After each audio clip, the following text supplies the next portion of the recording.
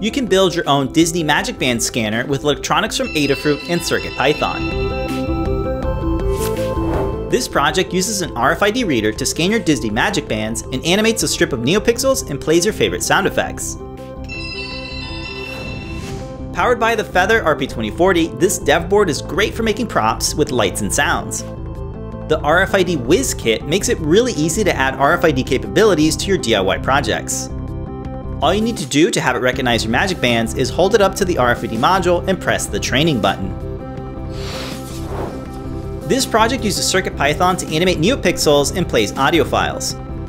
The RFID module works like a button press, so whenever it's pressed, the NeoPixels animate and randomly plays an audio file from a list. Excellent. You can train up to 20 different RFID tags so you can add your whole Magic Band collection. To build your own, check out the Learn Guide at learn.adafruit.com. Excellent. We hope this inspires you to check out the Wiz Kit and CircuitPython for your next RFID project.